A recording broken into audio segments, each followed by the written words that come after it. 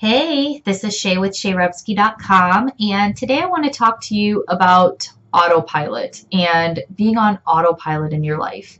Have you ever noticed that this is something that I actually noticed for myself, where you're just driving, or let's say you live in a bigger city and you have a subway or busing system that you use. You're just walking to the bus or the subway system and you're just walking on autopilot. You're driving on autopilot and you're not really consciously aware of what's going on around you. You're just really on, literally, I don't even have a better word to say it other than being on autopilot.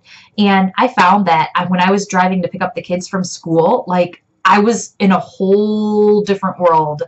And I clicked on my turning signal, and I think that just the movement of my hand like shook me out of it. And I'm like, oh my God, you're getting ready to turn. You're not really, I was paying attention, obviously I could see with my eyes, but I wasn't consciously aware or present as I was doing this. And it makes me wonder, like, what other aspects or areas of our life are we pulling into this just being on autopilot, doing the bare minimum it takes to get by without really being present and lit up and on fire. You know what I mean? Just ready to go in our regular lives to just bring out our fullest potential, if that makes sense. And one of the things that I want you to ask yourself is, when has there been a time where I haven't been present, that I've just been on autopilot?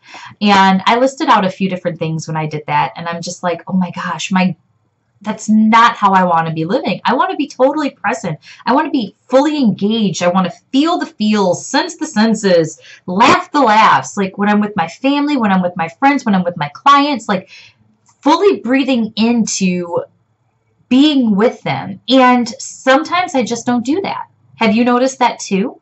One of the things that I've been doing more and more to help me kind of get aware of how I'm doing things, how I'm acting, how I'm showing up, is I'm asking myself this question: how would I be if I was being from my highest self? And my mentor, Brendon Burchard, actually asks this question in a different way. But like, if I'm in the living room with my kids, how would I be if I was coming from my highest self? If I was bringing it from my highest, just most excited self? And the question he asks is, how would I respond if I was responding from my highest self? So really taking the time to think about, how are you showing up? What are you bringing to the table? If every day you lived at the highest version of yourself, how would you show up? Now, before you're like, oh my God, I have bad days, I wake up grumpy, all of this, I know, I do too. There are days where I wake up where I'm like, do not talk to me, do not look at me, unless you want a few choice words. Because if you want those words, I'll give them to you. But as you start building out your life, as you start really taking the time to think about how you want to show up, like, how are you being?